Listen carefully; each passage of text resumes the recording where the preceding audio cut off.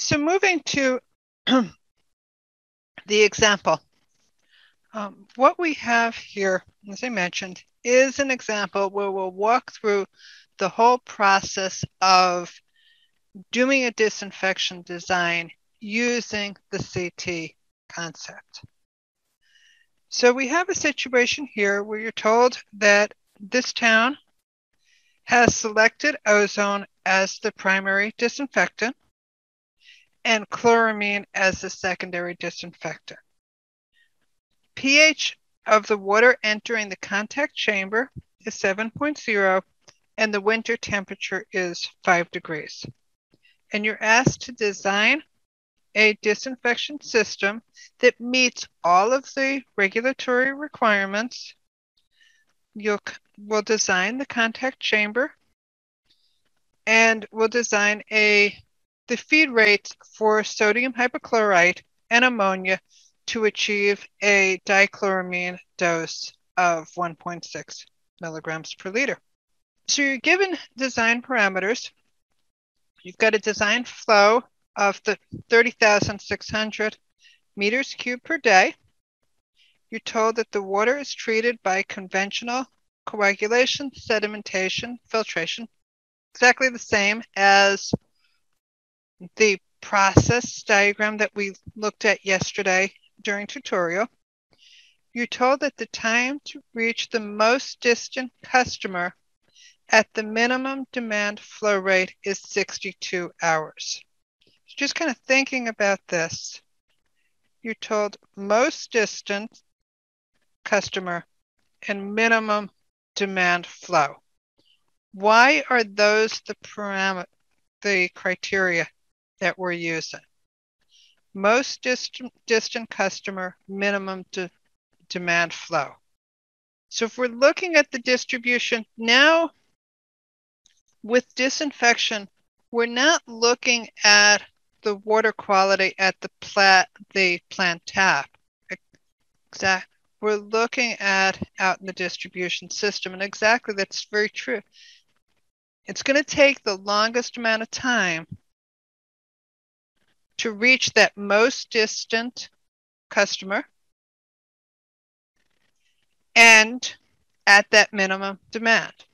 So this is the terms of a detention of we'll call it a detention time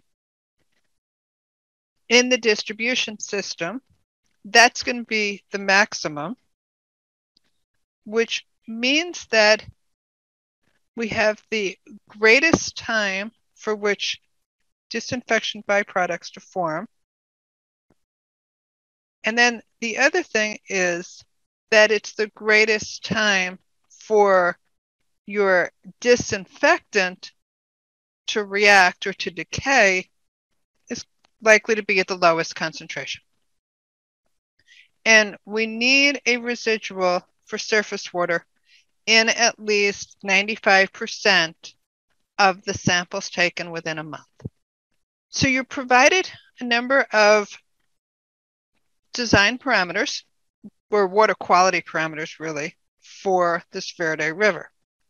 So you've got a high TOC, bromide concentration of 10 micrograms per liter. And the reason we worry about bromide is when we ozonate, that bromide reacts with ozone to form bromate, which is carcinogenic and has a MCL of 10 micrograms per liter. There is no MCL for bromide, but there is for bromate. And good question. TOC stands for total organic carbon. Okay. Turbidity, highly variable, not uncommon for a surface water. When you're looking at your mini design and you're looking at the Kalamazoo River, think about that. How does variability of water affect your plant operation? And then we're given information about Giardia viruses, and crypto. And anytime you're designing and constructing and operating a new plant, you're required to monitor for 24 months prior to operation to determine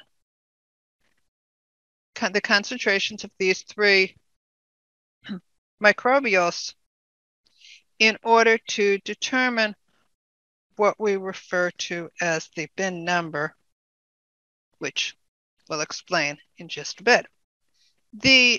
You're also told that the potential for AOC, which is assimilable organic carbon, an assimilable organic carbon is that organic carbon that's typically low molecular weight that is relatively easy for the microorganisms to degrade, tends to result in biofilm formation in the distribution system. And why might we not want biofilm formation in the distribution system?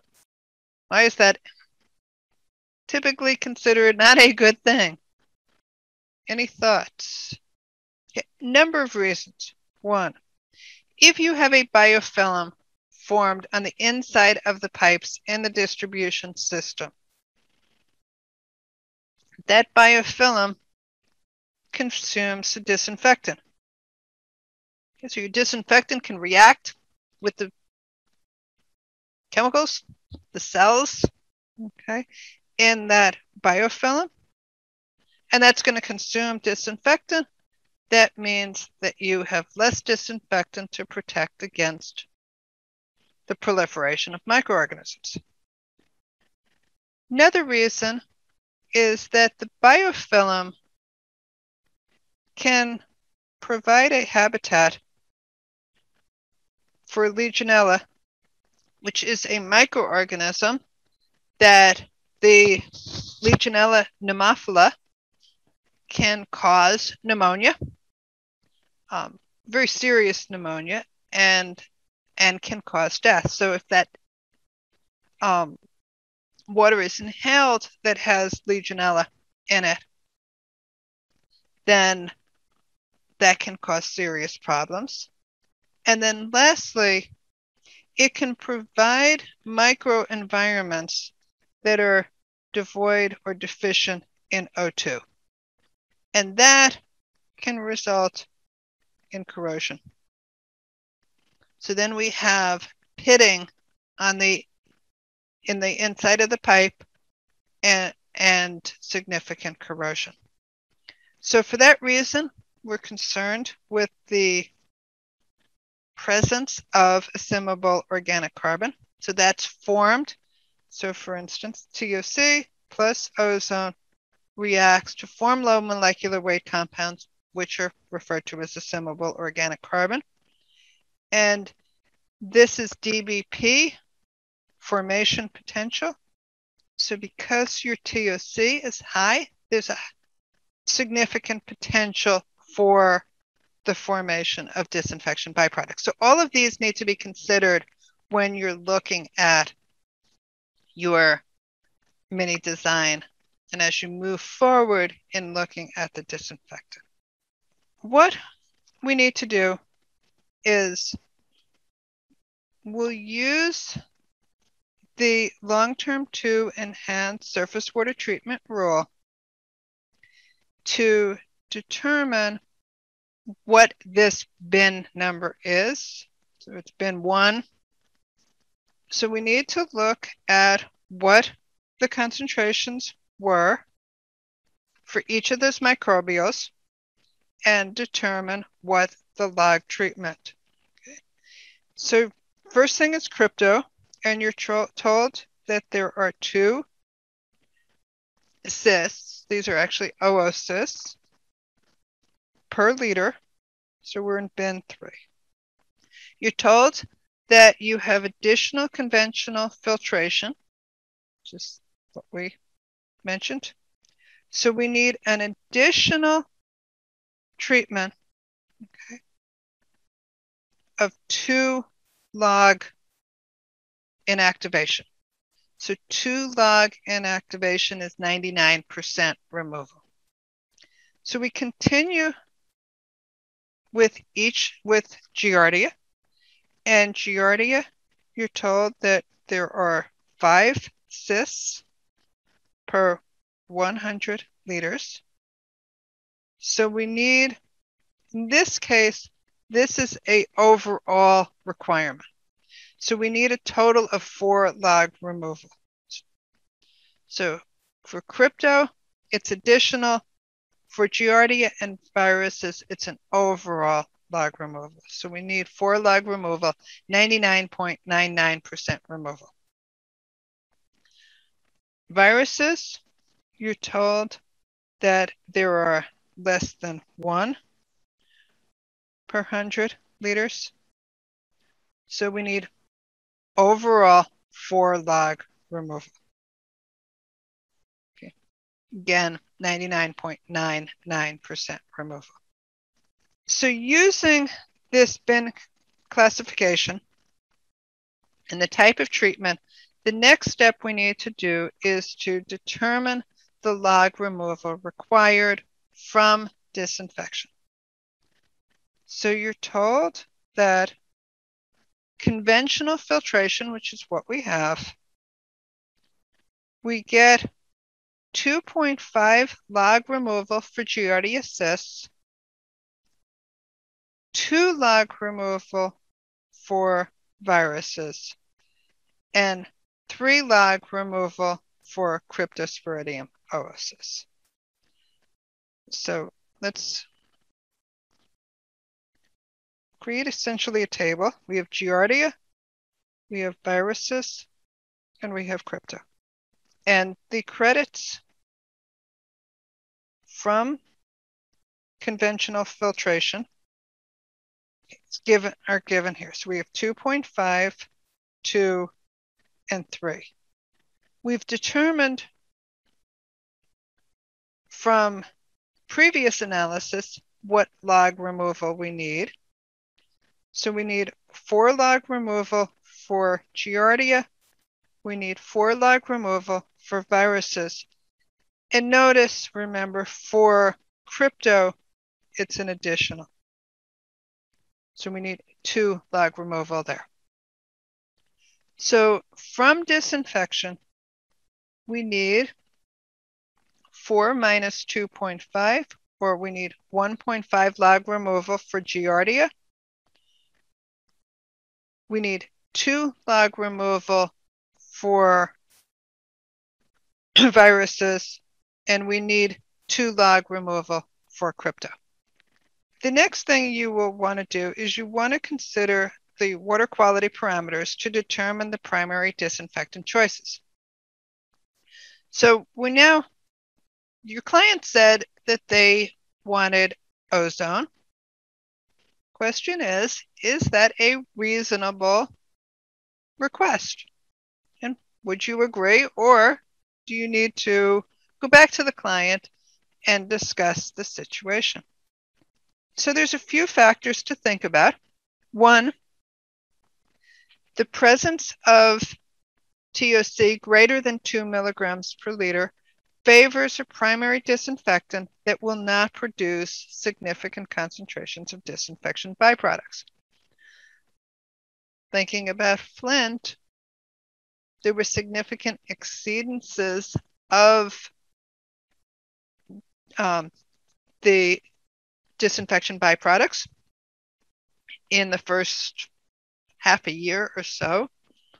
And the TOC in the Flint River is exceptionally high and typically ranges from about 5 to 11 milligrams per liter.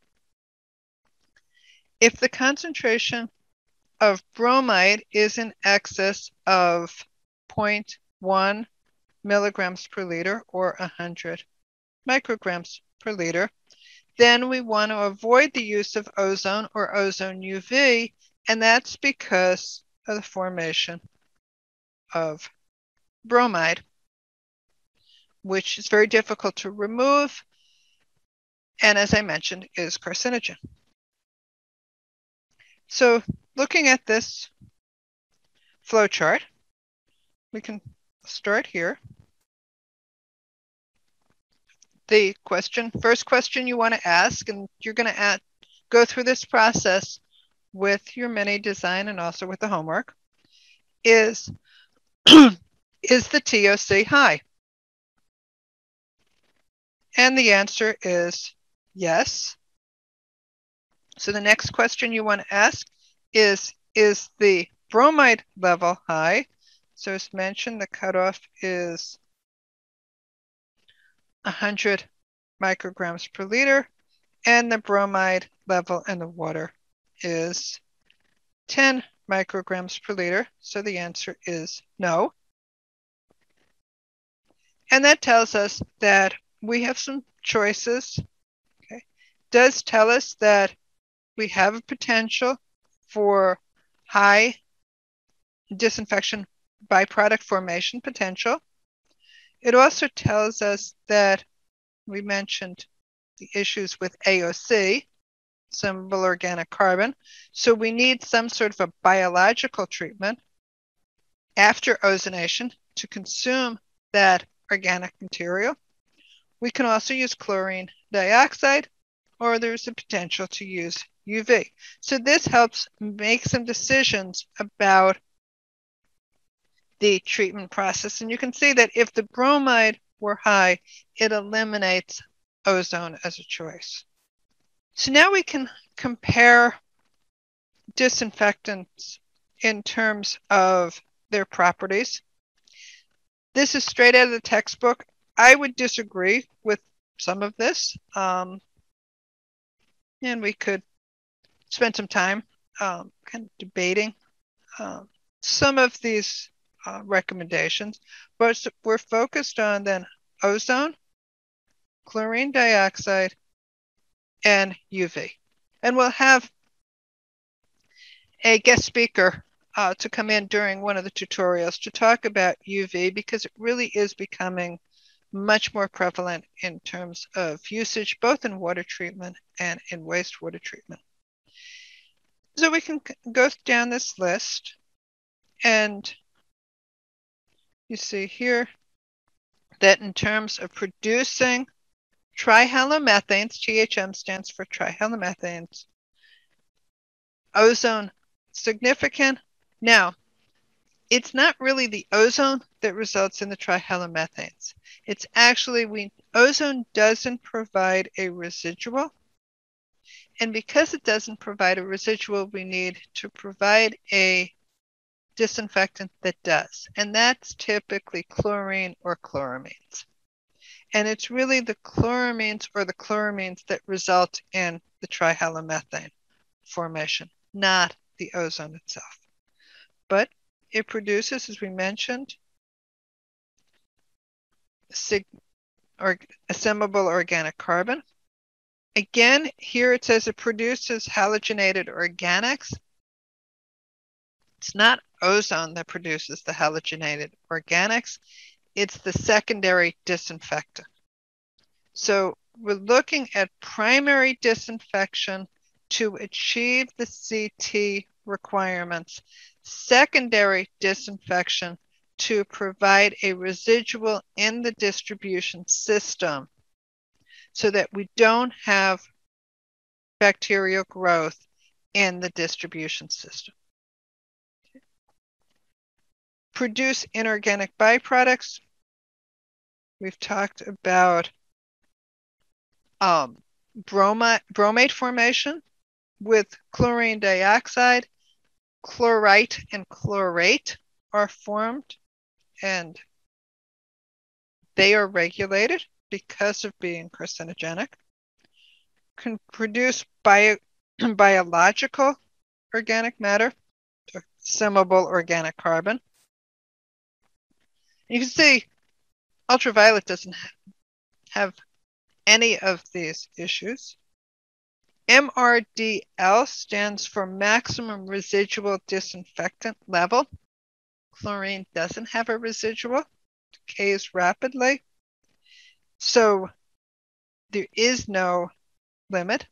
However, there is for chlorine dioxide, and there is no limit for ultraviolet because it does not produce a residual. So you can kind of see here, I'm just going to switch back. Ozone has an S. I would say the same thing for UV. UV needs a secondary disinfectant. Okay. Producing inorganic byproducts, if chlorine dioxide were used as a disinfectant, then yes. Okay. If chlorine is used as a disinfectant, then no. Here, the MRDL doesn't apply for UV, but it will for secondary disinfectant. So you can see kind of why I would disagree with some of what's in this table. So look at the table. It's potentially useful. But if you have any questions, please let me know. Lime softening impacts. The big impact here is that ozone decay is pH dependent. And as the pH increases, decay rate increases. So when you're looking at the CT, you'll see that it would have a significant impact there. And then you can look at, for here, you can see that we meet all of the requirements here for inactivation. Now, this statement about a secondary disinfectant, it's really, can it be used as a secondary disinfectant? So think of it that way. And the answer is no, sometimes, and no, because it provides no residual. And then in terms of skill, gives you, ozone does need more skill than, for instance, chlorine. However, it can be used. And you'll see with UV, it is being used now in larger facilities. So let's, again, if you have any questions with any of this, just let me know. We can also compare the disinfectants in terms of process parameters. So again, we're looking at ozone, we're looking at chlorine dioxide, and we're looking at UV. Gives you some indication. In terms of the process control, I would say ozone well developed, not as much in the US, but ozone has been used in Europe since 1896.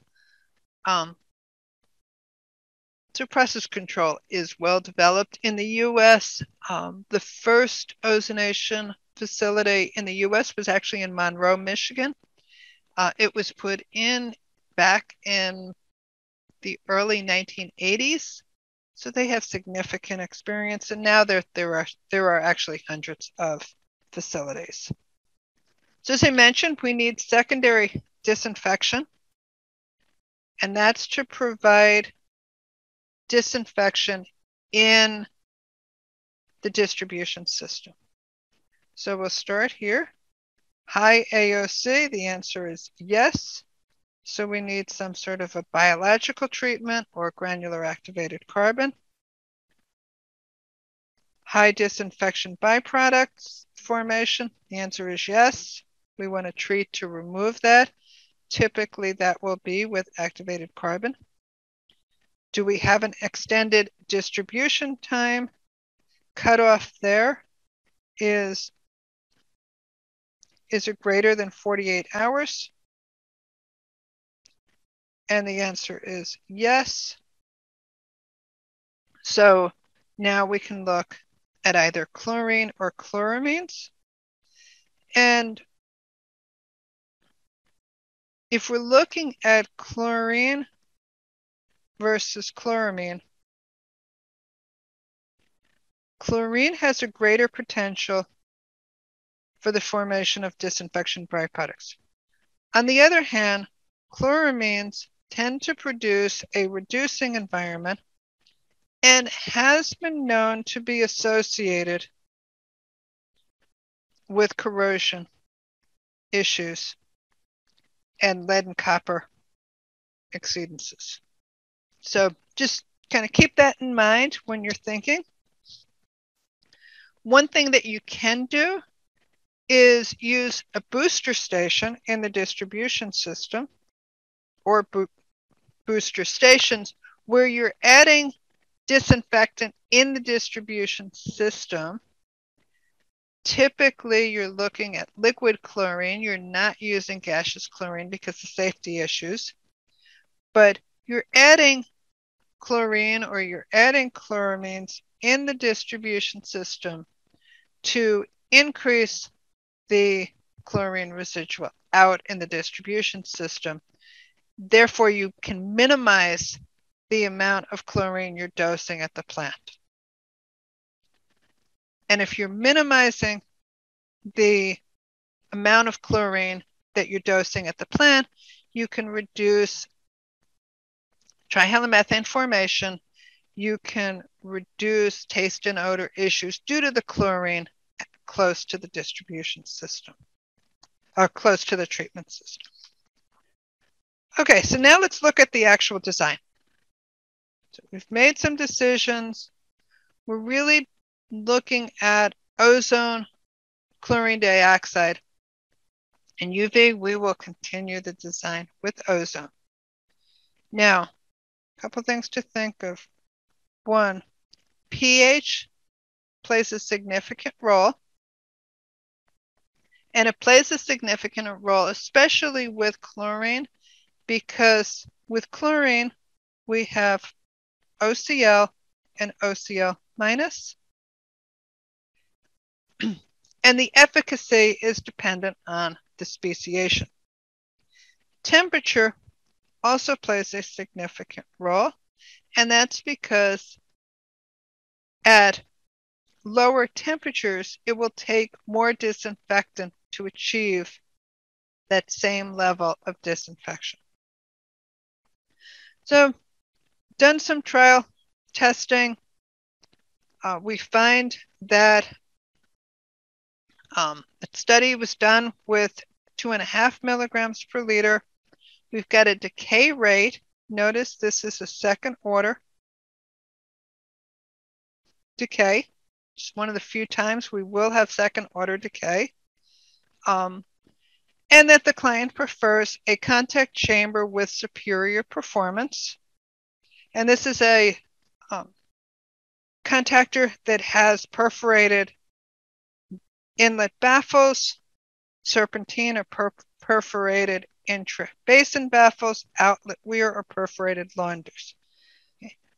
As you increase that performance rating, you move from essentially a CSTR to an ideal plug flow reactor. We use notice here, this ratio of T10 to T0. T10 is, this is a ratio, it's 70%, in this case, 70% of a dye is released. Sorry, it's the time that it takes for 10% of the dye to be released. And that's 70% of the hydraulic detention time. Typically with ozone, we need at least 10 cells. And the diffuser is in the first cell. The cells where there are a diffuser do not count towards CT. So where there's a diffuser, that cell doesn't contribute to the CT. So CT is the concentration or the dose times the time. And the time that we use is this T10. And you're given some design parameters for ozone basins. So the next thing we need to do is to determine CT. We need 2 log inactivation of crypto, and we have a water temperature of 5 degrees. So we need a CT of 32. Notice at warmer temperatures, for instance, at 20 degrees, we only need 7.8. So you're designing for the lowest temperature in order to ensure that you can provide sufficient contact and a sufficiently high dosage. For Giardia, we need 2 log removal. Now, the tables in the textbook actually only give us 3 log inactivation and 4 log. So I've given you another table here. We need 2 log removal for Giardia, and the temperature is 5 degrees, so that's 1.3. And we need 2 log inactivation of viruses. Again, temperature is 5 degrees, so it's 0.6. In terms of log removal for crypto, we needed 2. For Giardia, we needed 1.5, and for viruses, we needed 2. So our CT, which is milligrams per liter times minute, is 32 for crypto, 1.3 for Giardia, and 0.6 for viruses. So that means that crypto controls the design.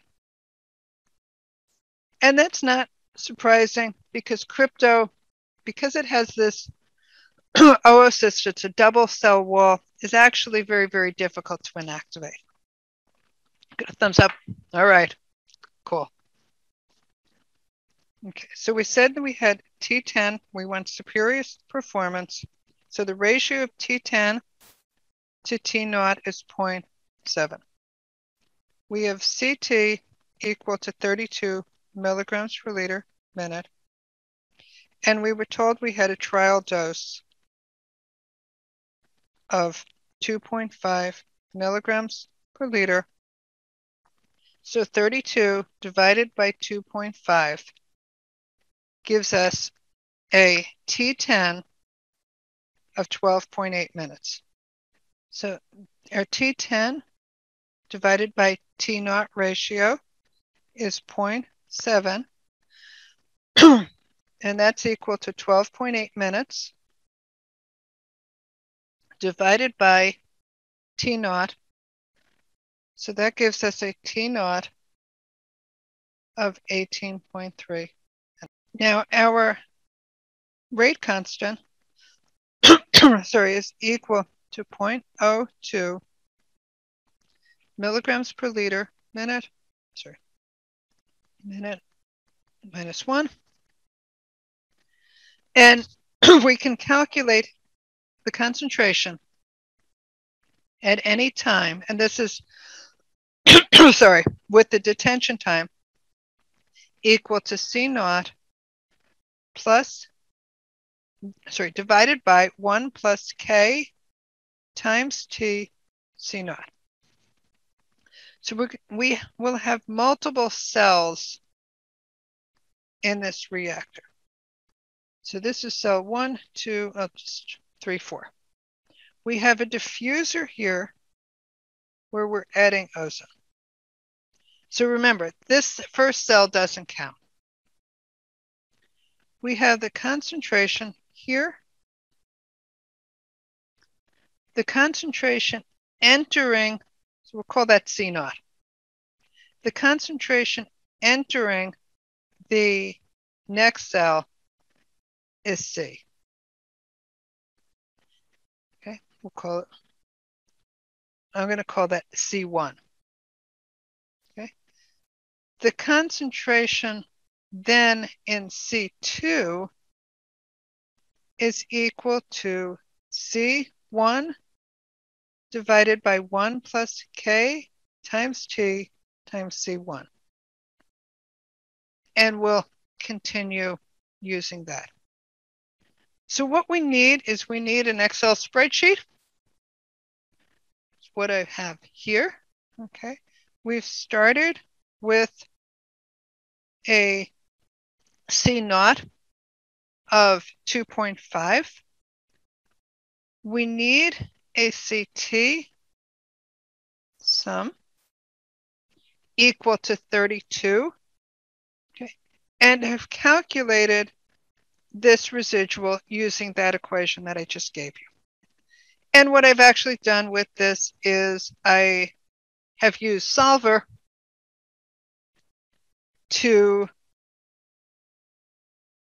determine a hydraulic retention time, or a T naught, that allows me to use a dose that I'm adding of 2.5 milligrams per liter and achieve that 32. Now I could actually, typically you have between 10 and 12 cells. I could add additional cells, and notice here, then again, I still have a CT of 2.5. I still have a dose C naught of 2.5. I still have a CT of 32, but I can actually reduce the hydraulic retention time. So in that equation right there, what is T? Is it the detention time? T is the detention time. So okay. It's T naught. So we use the T10 to determine the CT, but then we'll use the detention time in the design. Okay, so using Solver, we have 10 cells.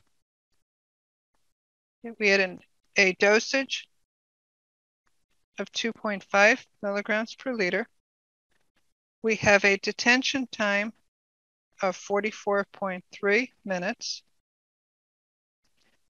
We also want to minimize the residual because it's just wasting ozone, and that is 0.78 milligrams per liter, and that's what I was trying to do with the Solver.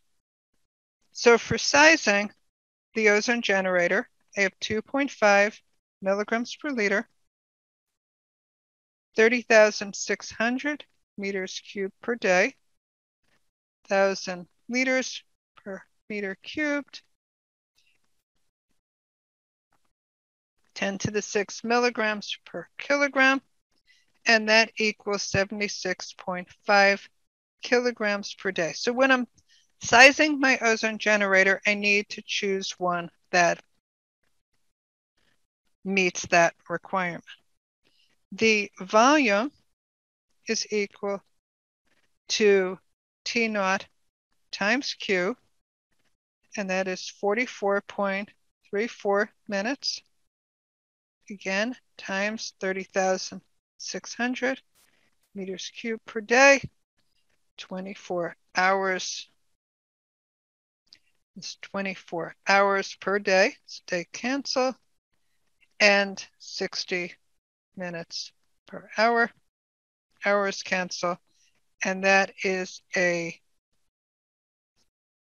volume of 942 cubic meters.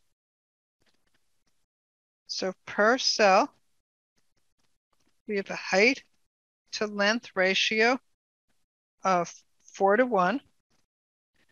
We'll pick a height of 6 meters, and that's based on recommendations provided in the textbook. Typically, you want a very deep basin because you want to ensure that you have as much contact with the ozone gas and the water in order for the ozone to dissolve from the bubbles into the water. So the length is equal to the height over 4, which is 6 over 4. So we have 1.5 meters per cell is our length, but we have 10 cells. The width is then 942 meters cubed divided by 6 meters, our height, times the 1.5 meter per cell, but we have 10 cells. And that is equal to 10.5 meters. So that would be our width. Okay. The last thing, see if I can do this in 2 minutes, okay, is the feed rate for sodium hypochlorite and ammonia. So we're adding ammonia. This is actually what is done in the dye treatment plant in Lansing and also in the East Lansing Meridian Township plant. So we add ammonia, and so either hypochlorous acid, so we add chlorine gas that reacts with water to produce HOCl plus Cl minus plus H plus. Or we can add sodium hypochlorite. So we can add liquid. Okay. This is monochloramine. This is the dichloramine. And we want 1.6 milligrams per liter. So 1.6 milligrams per liter, which is going to do the stoichiometry. So there are 85.92 milligrams per millimole, and that's of NaCl2, because that's what we dichloramine, and that is equal to 0.0186 millimoles per liter. So really what the equation we're looking at is right here. Okay. And we can add ammonia. NH4 plus dissociates to form NH3 plus H plus. So in terms of ammonia, that is equal to 0.0, if you can give me just a second, no, a little more than a second, millimoles per liter times the molecular weight of ammonia, because that's what we will add, times the flow rate, times the appropriate conversions, and that is equal to 9.7 kilograms per day. So that's how much ammonia we need to dose. And sodium hypochlorite, we have 0.0186 millimoles per liter. But we have a stoichiometric ratio of 2. So we need 2 moles of NaOCl. And notice, as I said before, we can add the chlorine either as sodium hypochlorite or as hypochlorous acid per of dichloramine times the molecular weight of sodium hypochlorite, and I apologize for going over, times the flow rate times the appropriate conversion, and that is equal to 59.8 kilograms per day. So we now have done the full analysis. So again, I apologize for going a few minutes over. Happy to answer any questions that you may have.